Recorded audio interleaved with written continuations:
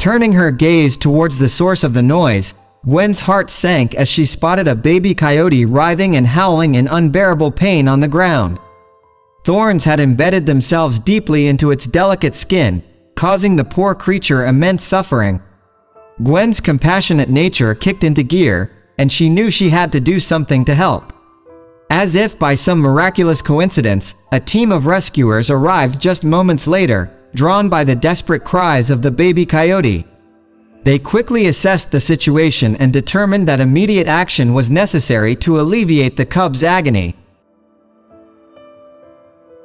However, to their surprise, the mother coyote remained right by her child's side, watchful yet surprisingly calm. Puzzled by this unusual circumstance, the rescuers tempered their initial ardor, cautious of the mother's presence.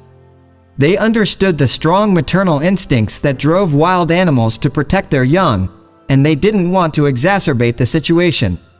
The mother, however, displayed an unexpected trust in these human strangers.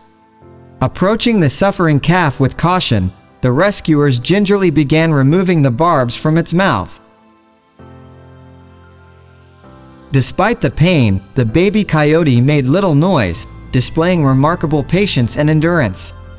Its mother, ever watchful, kept her eyes fixed on her child, never intervening but never letting her guard down.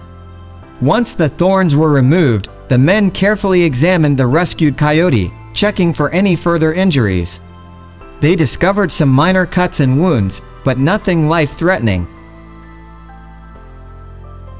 Gently cradling the baby coyote in their arms, they carried it towards the outskirts of Gwen's property, where the wilderness beckoned. The mother followed, her steady gaze never faltering. It was then that the rescuers realized the true depth of this extraordinary bond between a mother and her child. As they released the baby coyote back into the wild, the rescuers watched with bated breath. With a surge of newfound strength and determination, the young coyote scampered off into the distance, rejoining its waiting mother.